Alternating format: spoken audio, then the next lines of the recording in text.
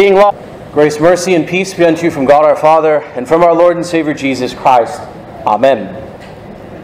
The disciples wanted to get noticed. Not at first, of course. At the very beginning, when Jesus first called them, they were pretty content to eke out their living doing what they had always done before. Collecting taxes, pulling in fish from the sea, being loved by their friends and respected by their peers. But it didn't take them long of following Jesus for their aspirations to start to reach a little bit higher.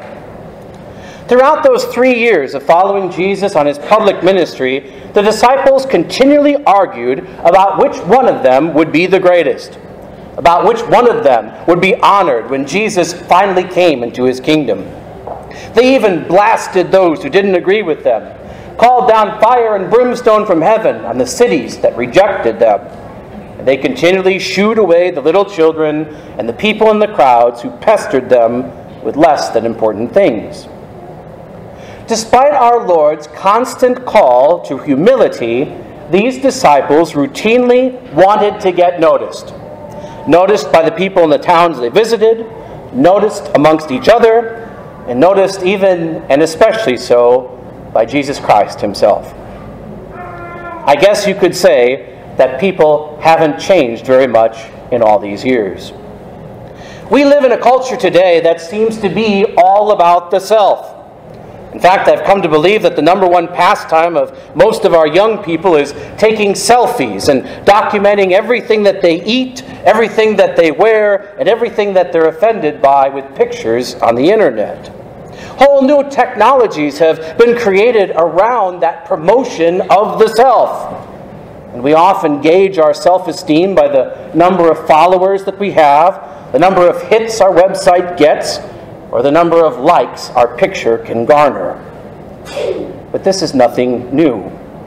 Long before computer technology joined the party, grandparents were doing the very same thing, with the pictures in their purses and stories about how Teddy traveled to Rwanda to bring teddy bears to orphan children, all presented in such a way to garner the most oohs and ahs and praises for having such a great grandson.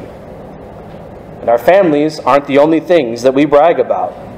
Think back in history to the outlandish fin-laden cars of the 1950s, or the sultry sequined dresses of the 1920s. Even the shiny six-shooters of the 1800s gangsters and outlaws were all part of the same pop culture machine, all created and used by people so that some of them could get noticed, that some of them could feel superior to others who didn't have what they had. Even the countercultures that arose up in response to these fads fell into the same trap. Hipsters, goths, emos, punks, hippies, bikers, outlaws. They all felt superior because they didn't follow the crowds. And yet, even within their own ranks, there were expectations and there were rules to be followed. And there was always someone who was a bit hipper, cooler, or meaner than the others, and that would get them the attention and the accolades from the others that they desired. In the end, you could say that all of us live on planet look at me, because we all succumb to those selfish temptations to get noticed for what we do, even those of us who are in the church. Despite the fact that God tells us that he does indeed see everything that goes on, we always feel the need to get noticed for the good things that we do. We want our names on plaques for the things we donate. We want the accolades of our neighbors to acknowledge what good people we are. We even want those who sin against us to recognize and admit how generous we are in forgiving them. So much so that we even have difficulty forgiving them a second time if they sin against us. And if they happen to do it a third time, well then, we'll cut them off. I know you said 7 times, Jesus, but fool me once and shame on you. Fool me twice. Well, you know how it goes. We carry those good deeds in our back pocket just in case we need to ever remind someone of just how much they owe us. In case we ever need to remind God of just what good people that we are. Yes, even in our dealings with Almighty God, we often haul out our good Christian credit when there is something that we want. We pray and say, God, just give me this one thing, and I'll do more good stuff for you. Whatever that happens to be. More prayers, more offerings, more helping your neighbor. We try to bribe God with our good works. Or we expect it because of what good people we are. Just do this one thing for me, God. Don't I deserve it after all the good things that I've done for you? To such a question, our Lord responds with a rhetorical question of his own in today's gospel reading. Jesus says, "Does the master thank the servant for doing what he was commanded to do?" "Of course not," Jesus answered. He says, "But you, when you have done all that you were commanded to do, simply say that we are unworthy servants. We have only done what was our duty." Such honest humility and a faithful trust that God sees all the things that we do is unfortunately virtually non-existent among us children of men. Instead, we generally fall into one of two categories.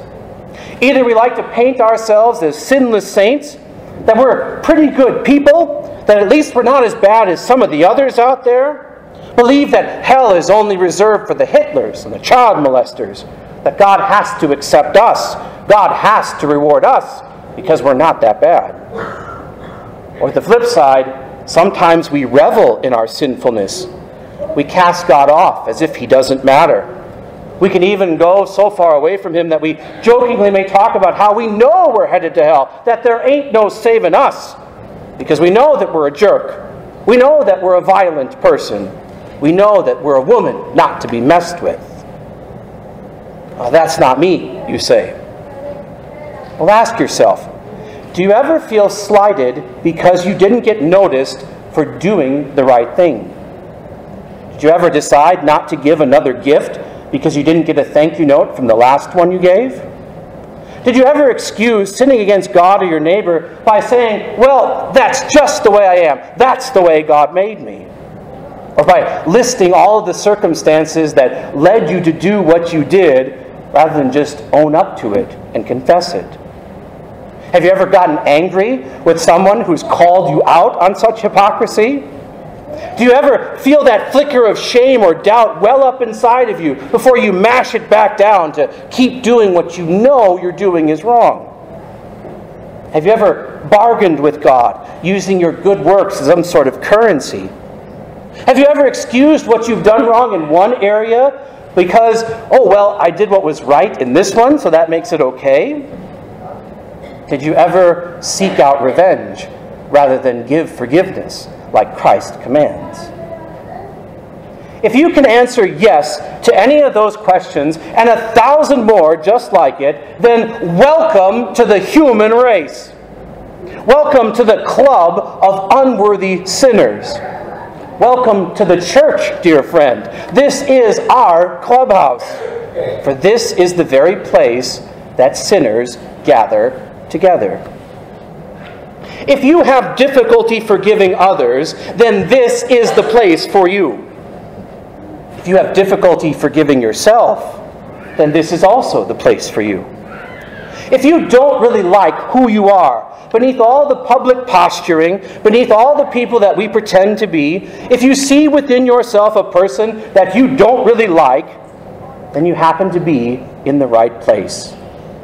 If you suspect that your body and your mind and even the whole world out there is lying to you about what life is really like, about what truly and really matters, then welcome to this inner circle.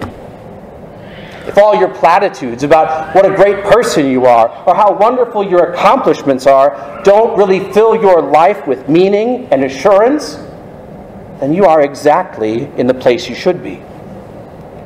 If you're wondering what will happen after you die, then you're definitely in the right place. If you're broken and busted up from living in this ridiculous world and you're tired of consuming and collecting stuff for no good reason, if you're worn out from all the self-promotion and self-justification that we do, then welcome to your rest. and it is rest. Because Jesus died for you. I know that sounds cliche, right? Like that's what you're supposed to hear when you come to church, right? But have you ever really stopped to think about what those words really mean? That Almighty God Himself thought enough about your life to redeem it with His very own. And we're not talking about your saintly life here. Jesus didn't look forward and see all the good things that you do and think, well, he's a pretty good person, of course I'll die for him. He didn't say, oh, well, the good things that he does, they sort of outweigh the bad things that he'll add to the world, so I guess he's worth it. I guess I'll die for this one. No. Jesus sees the sin. He catalogs the evil we do. He factors in the doubts, the denials, the rejections. He notes the anger, the betrayal, the sabotage. He sees all the darkness, all the brokenness, all our rebelliousness, and then he says, yep, that's the one that I want. That's the one that I will lay down my life for. And he's talking about you. That's what it really means to say that Jesus died for you. Faith in a Savior such as this is both the easiest and the hardest thing in the world. It's easy because it's easy to get Christ's gifts. That's because Jesus doesn't give out His gifts piecemeal. He doesn't withhold half of His forgiveness, half of His eternal life, half of His eternal salvation until you've proven yourself to be some sort of worthy investment. No. He gives it all to you all up front, without reservation, without hesitation, without holding anything back. And so faith is easy to get. It starts small in the heart with the question of, can this really be true that Jesus died for me? This is amazing. Hopefully it then grows into the solid Lutheran declaration of, this is most certainly true. Jesus died for me. But then the rest of your life, you will probably struggle with the statement of, this is amazing. Can this really be true? That Jesus died for me? Isn't there more that I have to do? More that I have to change? And that's the hardest part about having faith, because we will always distrust free gifts. And yet, Christ's salvation is free. And it's free, it'll remain free, and it's complete, and it'll remain complete. God is not threatened by doubts. The righteous will always live by faith, feeble as that faith may be, smaller than a mustard seed as that faith might be. It is still enough, because Jesus gives and Jesus does it all. Jesus died for you. So whether you're the self-promoter or the humble servant, whether you're the popular kid at school or the outcast, whether you're the saintly every Sunday churchgoer or the destitute, angry sinner, Jesus died for you. Repent and be forgiven. Repent and believe the gospel. Repent and live in that grace, in that gift. Not in the hopes that if you do, that Jesus will save you because of what you've done that's good and right, but rather live in the joy of knowing that Jesus already has saved you out of His love for you. Doubts are sure to come. Temptations are sure to come. Despite our best efforts, our sins will continue. And God does indeed see it all. And yet, Jesus still forgives, Jesus still redeems, and Jesus still saves. Amen. In the name of Jesus Christ, our only hope in this life and the next.